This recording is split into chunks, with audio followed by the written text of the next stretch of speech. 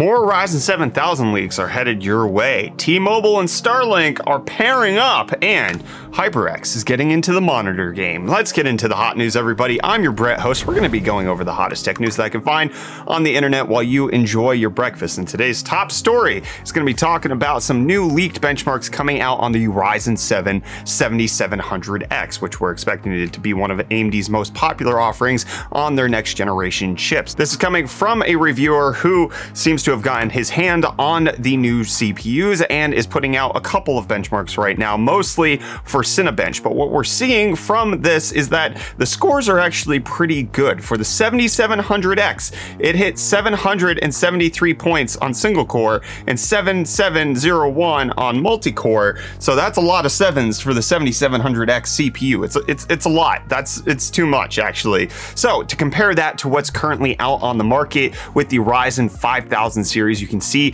that the single core score beats everything that AMD has out right now. However, it does not beat the leaked benchmarks for the upcoming Raptor Lake chips by Intel, which look to be better in single core performance. If we look at multi-core, the 7700X is obviously worse than the 16-core 5950X, but is actually significantly better than the 5800X, but again, still loses out to the 13700K, which you could argue also has 16 cores, but if Intel keeps their pricing structure similar, this is going to be the direct competitor to the 7700X, since the Ryzen 7 and the Intel Core i7 lineups have typically gone head-to-head towards each other. So this could lead to some very interesting setups. AMD is going for just actually improving things. Clock speeds are higher, their IPC is higher, a 20% improvement is actually pretty good year on year. I like to see this, but what might not be enough is the fact that Intel, number one, does appear to have really good single core uplifts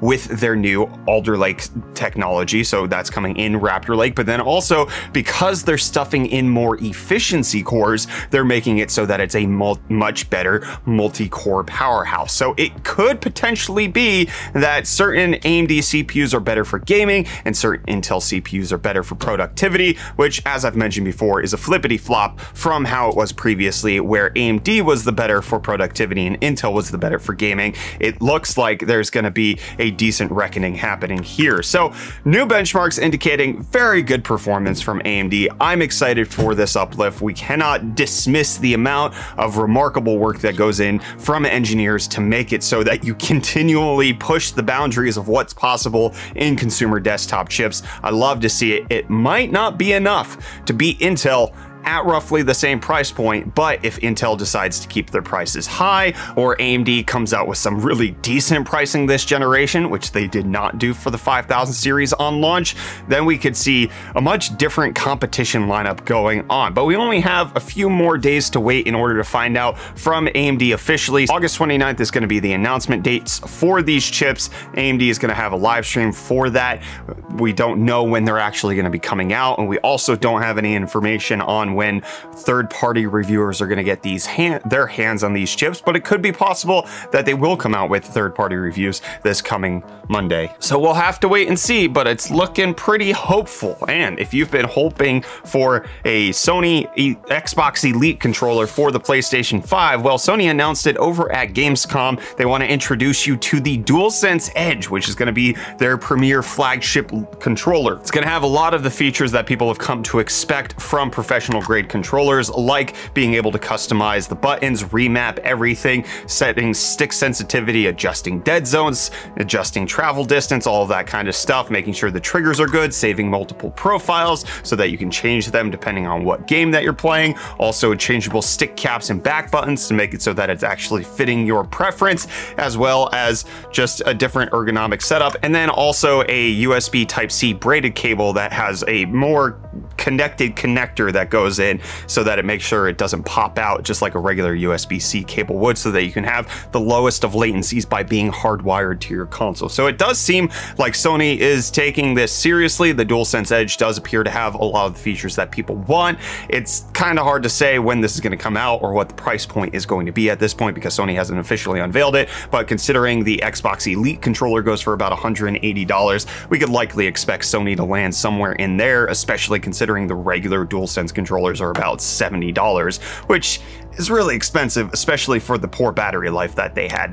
Microsoft still has the win on that, making it so that you could use AA batteries and just swap those out easily, as opposed to Sony's paltry battery life that they include on the DualSense. But let me know, are you interested in a DualSense Edge? Does this appeal to you at all? Are you playing games that you need a much better controller for, either on PlayStation? Obviously you would be able to use this on a PC, so just let me know if you're interested in a Sony professional grade controller. And I know you're interested in crypto stocks because you watch it every day. We see the retention graph of when people watch hot news, and you guys don't skip it, which, you know, okay, cool. Crypto, Bitcoin up 1.25% to be at 21,710. Had a little bit of a lull during most of the day, but up slightly now. Ethereum up 2.3% to be at 1682, and Dogecoin up less than 1% to be at 6.9 cents. And Reece, you better be up. You weren't here yesterday for UFD deals. I didn't do anything to you, I promise. I have 2 T's. There's no animosity here, buddy.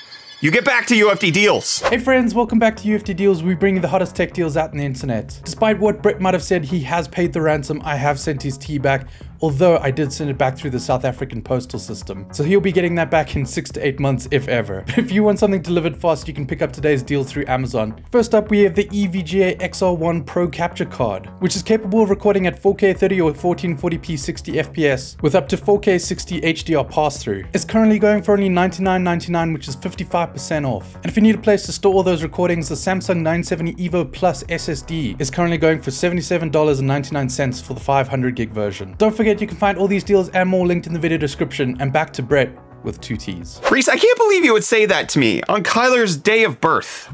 Previously, it was yesterday, but how could you, Reece? That's bad of you. And how could SpaceX and T-Mobile partner up? That's what I'm wondering tonight. We're getting into a live stream from these 2 companies to announce some sort of collaboration that's going to be taking place between the two internet peoples? SpaceX Starlink is supposed to be the space internet. T-Mobile also offers 5G at home, so some of the speculation is that it could potentially be like a home internet product where maybe like T-Mobile customers get a discount on Starlink, or potentially there's like some 5G backup for Starlink. That would be cool. I would kind of like that, because that would be tremendously helpful for our Cannonball for the Cure charity event that we do, that we're going to do this year. Actually, I made the official announcement on Meme Review yesterday, but we have set the date for the upcoming Cannonball for the Cure charity stream, year 2.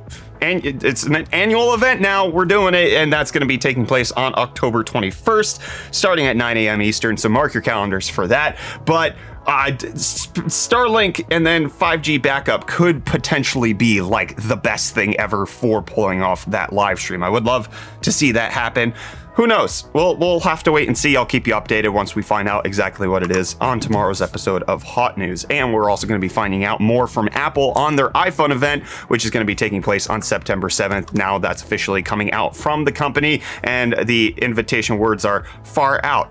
Space themed somehow. Maybe they'll come out with like a midnight black iPhone. That would be pretty cool. I'd love to see it, but we're expecting 4 different iPhones to launch. We're expecting a brand new Apple Watch to be announced as well. It's supposed to be a Pro model, which I would absolutely love. I've been looking to upgrade mine for many years, and I haven't found the right excuse to do it yet. So this might be the time where I switch over. But you might be switching over to Samsung for your next SSD, because they're announcing the 990 Pro. But unlike the thoughts and rumors that were going around this SSD before it was announced, a lot of people were speculating this was going to be a PCI Express Gen 5 SSD. Samsung is here to quell those rumors, squash them, quash them.